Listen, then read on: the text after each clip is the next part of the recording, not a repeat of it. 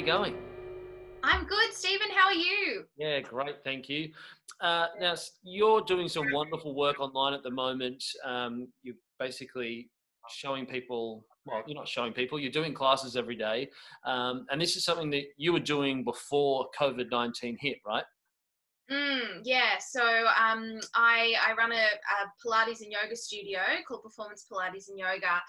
My studio is in St Kilda, and I mainly teach one-on-one and very small group Pilates and yoga sessions. So a little bit different from a lot of studios around, I suppose, because I've got that sort of more personal training focus. Yep. But yeah, I've been teaching Pilates and yoga. Well, Pilates longer than yoga, but I've been a personal trainer for many years, and I sort of got into it as a job in between musical theatre contracts. Something to always come back to, and I really love it. And I would say it's sort of, I love it just as much as performing. And the past couple of years, I've been exclusively just being a trainer. Yeah, great. I mean, I Yeah. think the first video I watched since being in isolation, it was the one with all the noise that started. It was like whatever was going on in your neighborhood at that time. You were in the backyard, Oh, like so construction was going on, and I was like, "How great!" Like it's just keep going. The show must go on. I've got to keep training. it was so loud. Oh my God. Yeah. And since then, I haven't really used my courtyard. I just do it in my studio now. Yeah, fair enough. I also, the reason why I kind of wanted to talk to you, especially, yes, about getting fit, follow you on Facebook, Instagram, or whatever people can do, and to donate through, is it your PayPal account? Is that right? Yeah, so at the moment I'm offering all the sessions for free, and then if people have the means to and they'd like to donate, that's super helpful for me to keep my business afloat at the moment, and they can do it through PayPal or via bank transfer or credit card on my website if it's easier, and it's just an optional sort of pay as you feel amount. Yeah, great. And the last time I saw you sort of in person was down in Bondi Beach, and you were working for Nike doing sort of some fitness Oh stuff yeah, there as well. But what was really, and I find really fascinating with everyone trying to put all these sort of workouts online, is the breath work that you have done, or obviously as a trainer. This is something that I'm really working on. Is that as a singer you need to have breath? Like I mean, it's so right for that. Now, do you think we were sort of speaking before that it's your music theatre background that's helping you do what you're doing now, or do you think it's your fitness background that's helping you through singing, song, dancing? it's an interesting question.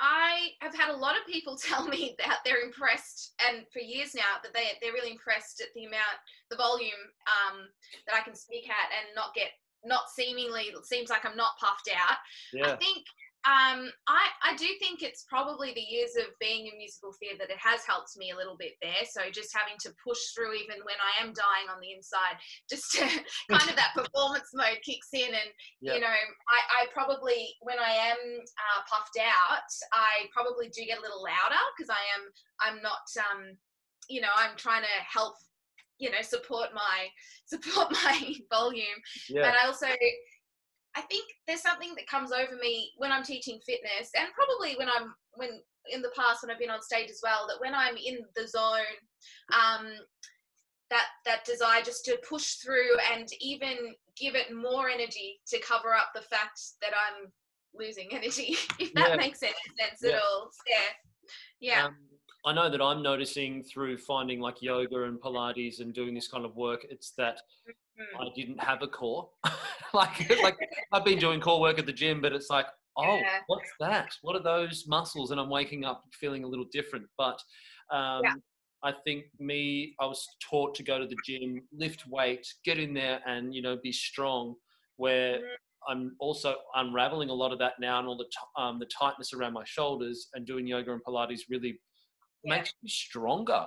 Um, It really does. It's kind of a different fitness, and I believe in lifting weights and that as well. It's different, and I think the great thing about yoga and Pilates is you gain a lot of self-awareness, and you start to learn where you are holding tension day to day, and the areas of your body, the finer muscle groups that really assist you with functional movements in your life.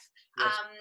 And where you can, you don't need to be lifting 100 kilos to strengthen your hamstrings. If you do something really slow and controlled and with that mindfulness aspect, you can really learn to activate parts of your body without lifting heavy loads, and just sort of by being really aware and conscious of how you're moving. Yeah. So can you give us some, probably like your top 3 tips to stay motivated or stay fit in this time?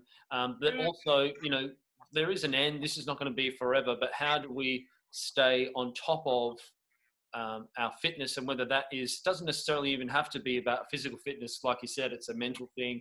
It's about aligning your body and finding that flow. What are your top tips? Well, I think the great thing about now, this time where we are limited to home workouts or, that kind of thing, is you've got time to explore and find some online solutions or online trainers that you really connect with, And then when we do go back to normal life, you can keep training with those trainers at home or when you're on tour or on holiday or on the road. So I think it's a great time to explore and really just subscribe to those people. So I'm super grateful that a lot of people at the moment have found me, but I've actually been, I've been doing, not in this volume, but I've been doing a lot of online workouts for years. It's just everyone now has the need for it. And I think people are starting to discover that, I actually can train at home. I don't need to get in my car and drive to the yoga class. I can actually do a home practice that is just as effective as going to the class, And I think it's a really good time to discover what motivates you,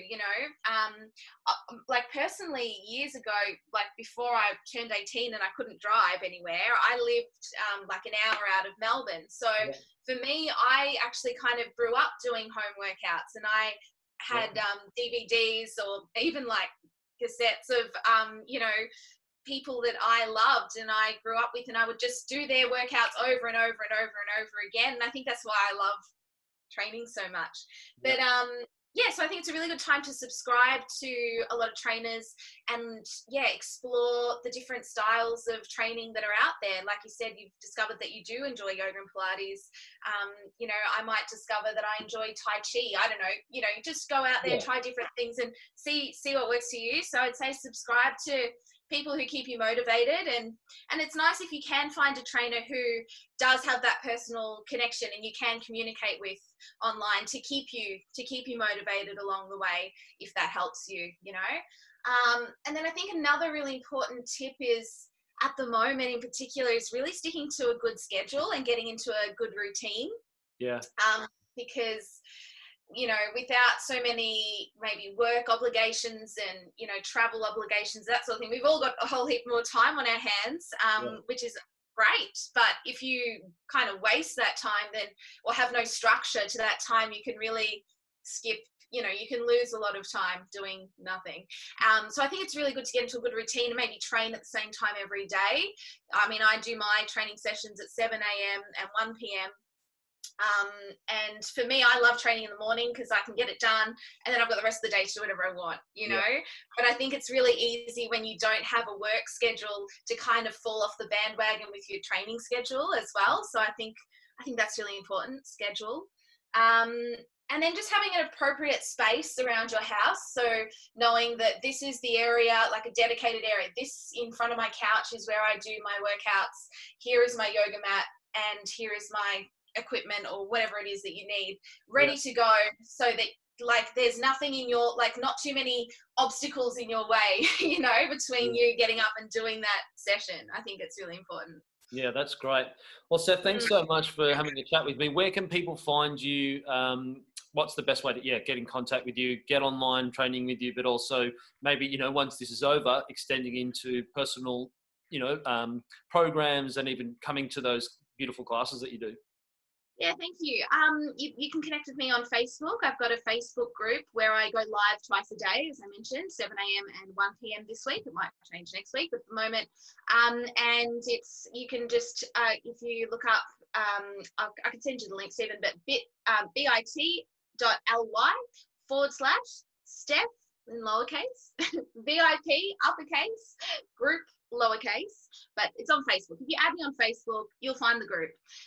You can follow me on Instagram at steph.turner_, or just visit my website, performancepilatesandyoga.com, all one word. Amazing. I'll put some links attached to the video.